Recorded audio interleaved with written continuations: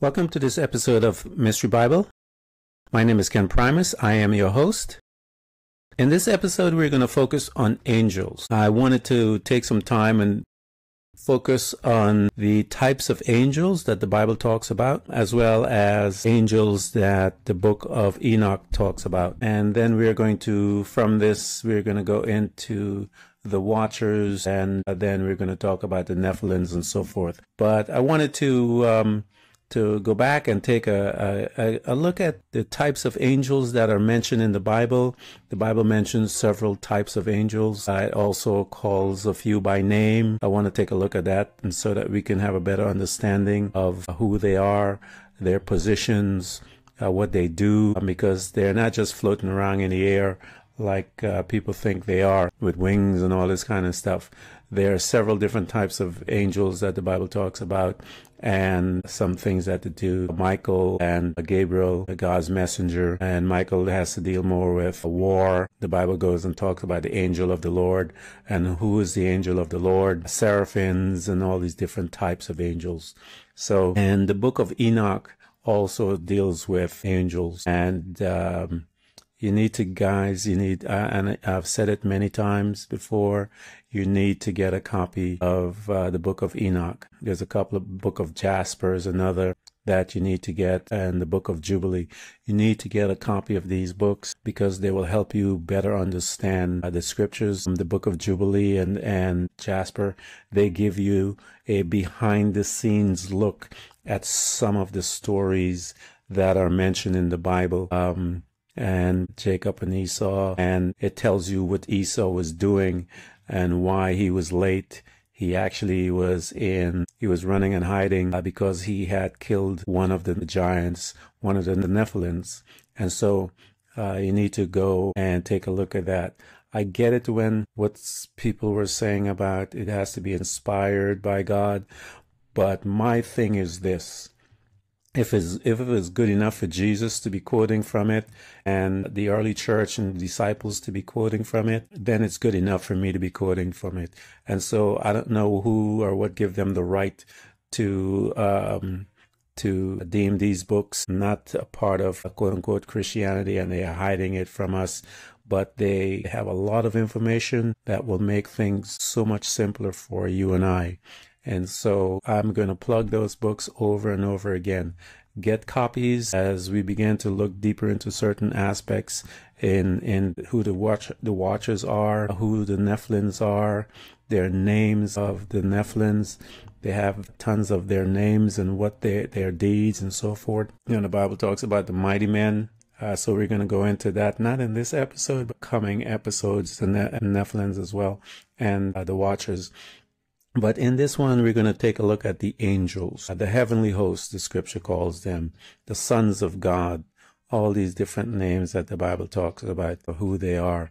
And so we're going to do some study, and we'll be right back after this message. We are continuing to study about angels.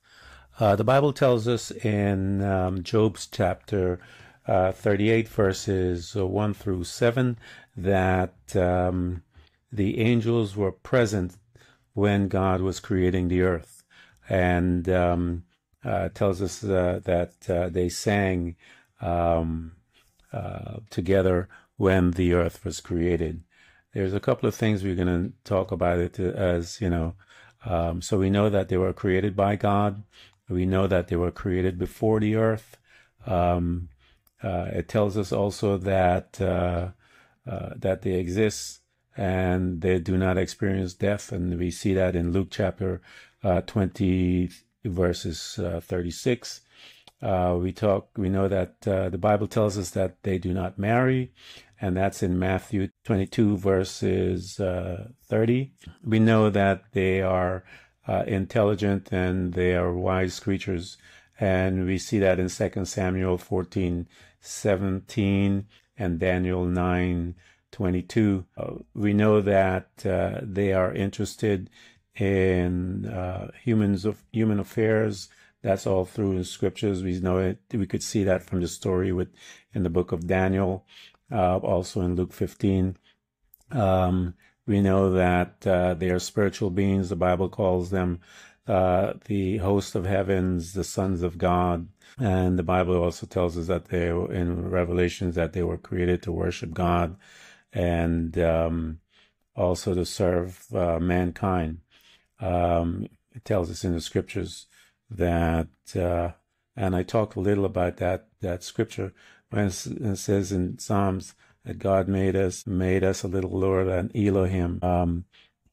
And they said in that scripture, it talks about angels, a little lower than angels, but that's not the correct interpretation of that scripture. The original says that God made us a little lower than Elohim, which is God. That's who we are, and the Bible tells us in the book of Hebrews of who they are, that the scripture tells us that they are not all ministering spirits, angels sent forth to minister on behalf of us.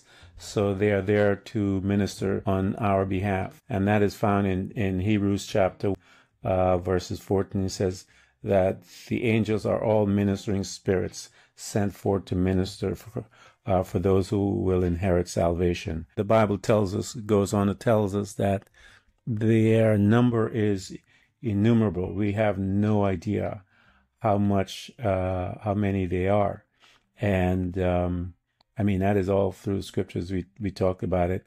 I think in Psalm 68:17, it calls them the chariots of God are tens of thousands and thousands of thousands.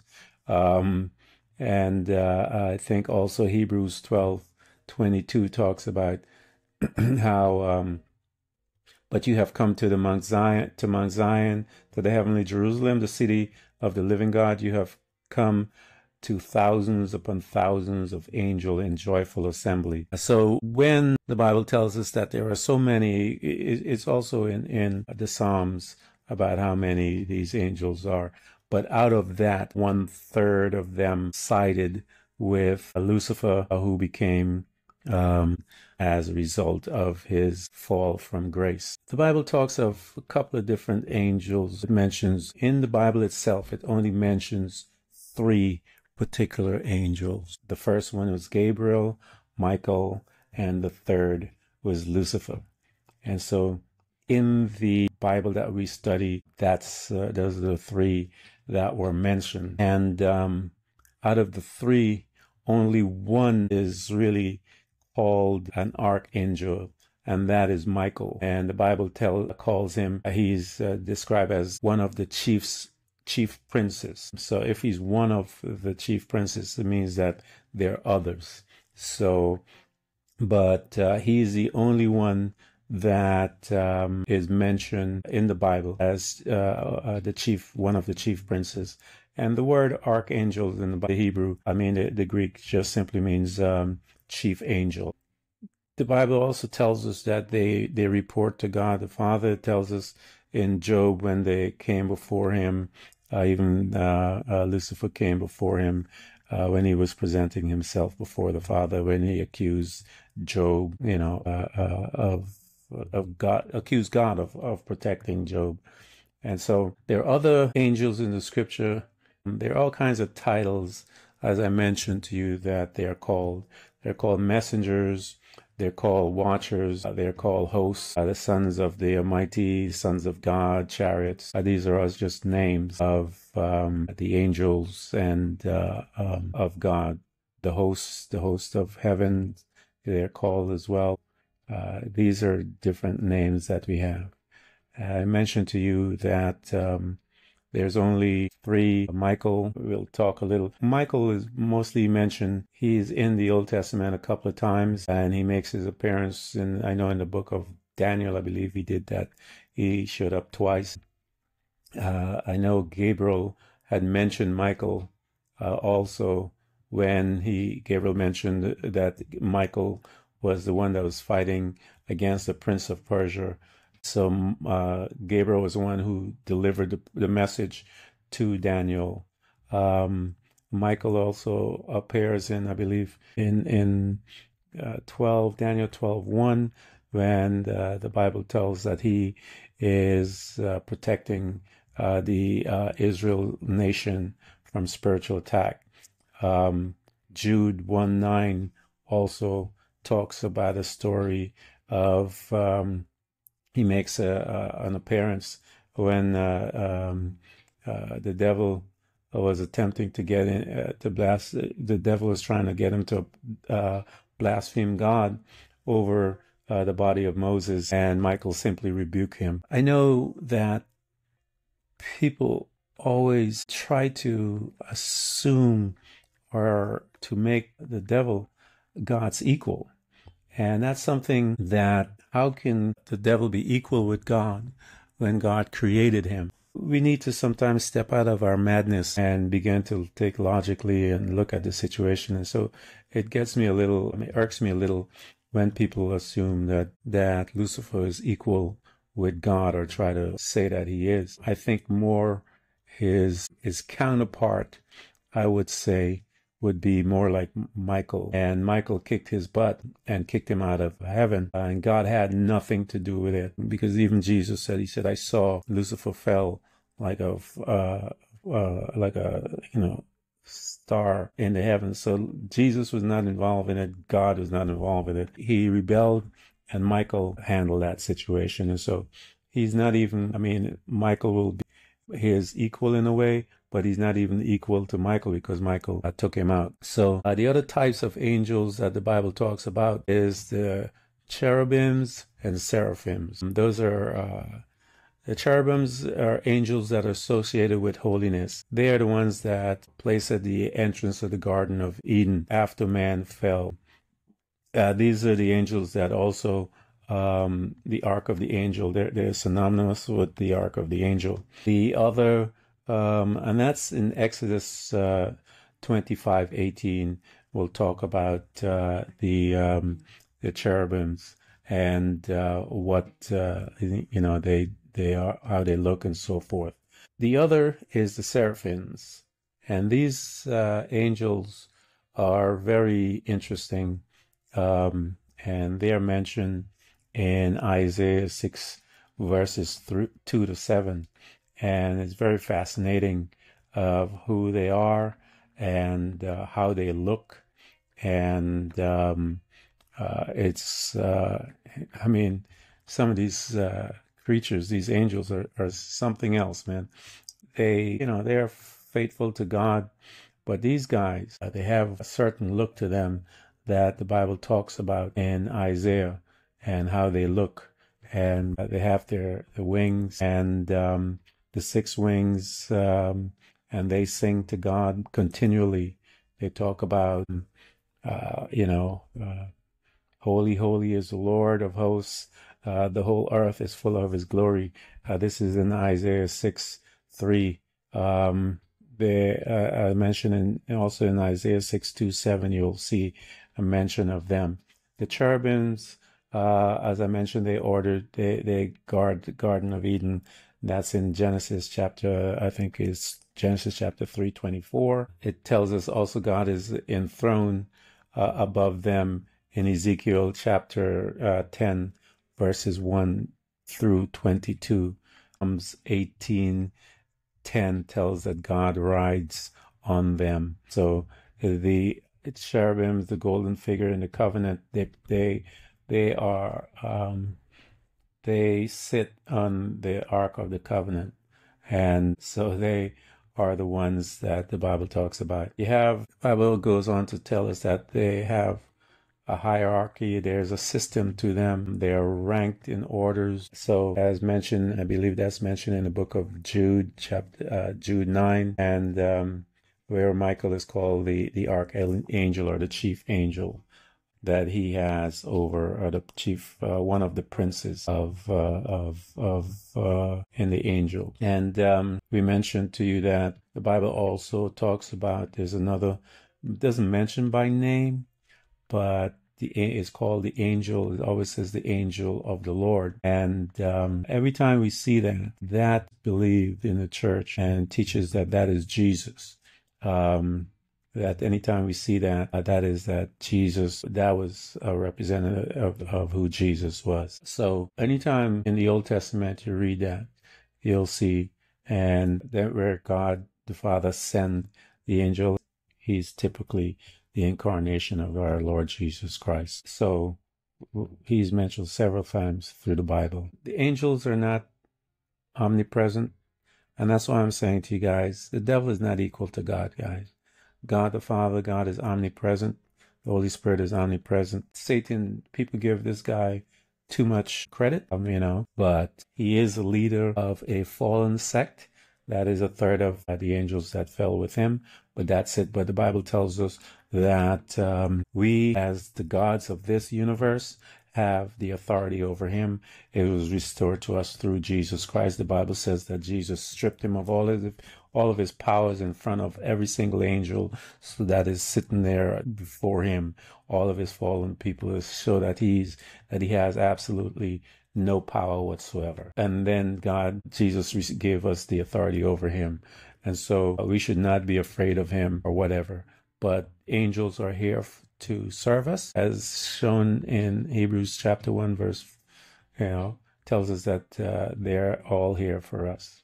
So they basically are here to carry out God's plan. Even Satan, in his fall, God said in Genesis that he will put enmity between him and man, and that there's someone coming in the bloodline that will bruise his head and so forth. So after that, he and his fallen angels set out plans to try and destroy that seed, and he failed at that.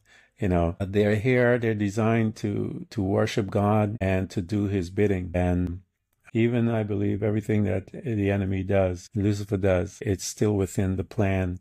God is going to use all of his action against him, because just like the scripture says, the heart of the king is in the hand of God, for God to move it through back and forth. So is everything that Lucifer does, he will never conquer, and so anything that God has. But as we're going to take a break, and we're going to come back and go a little more about them and their purpose here, and how they fit into the plan of God in relations to your life and in my life.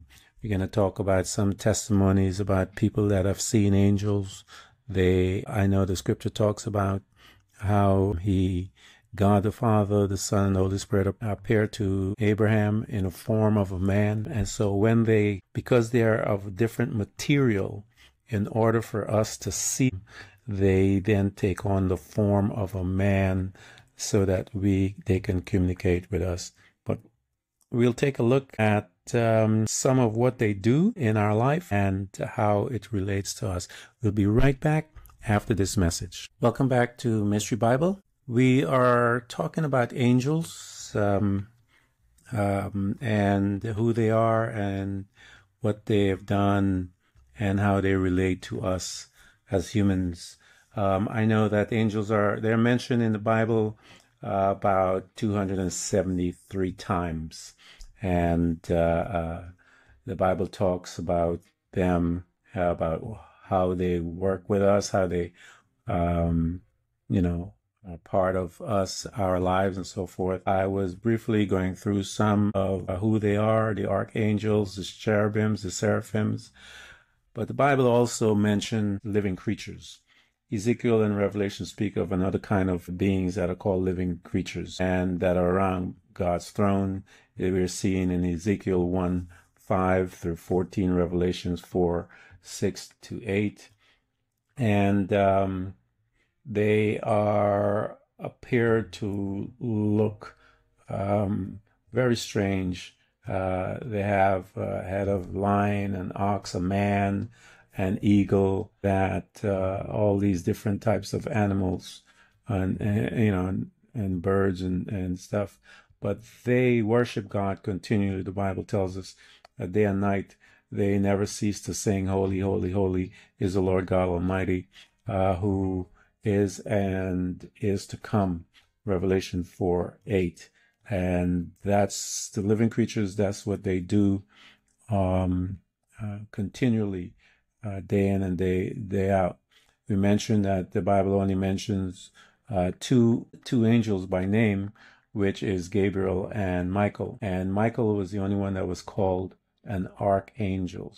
but the Bible says that he's one of the main princes. So if he's one of the main princes, then the assumption is that there are more than one. I know that other ancient texts talks about archangels. One is Raphael, is mentioned in one of the ancient texts.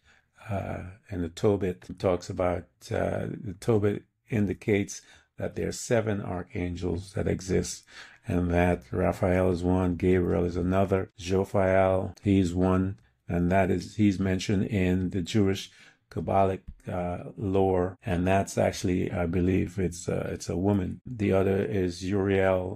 Uriel is mentioned in 7 events, in ancient texts as one of the guardians of the Garden of Eden. He's also mentioned in another book is Esdras. I think is the second Esdras 4:1-8 talks about how Ariel gives a riddle to show how humans can't fathom God's ways. Azrael is another angel. They call him the angel of death. They believe that he's the angel of death that walked through Egypt.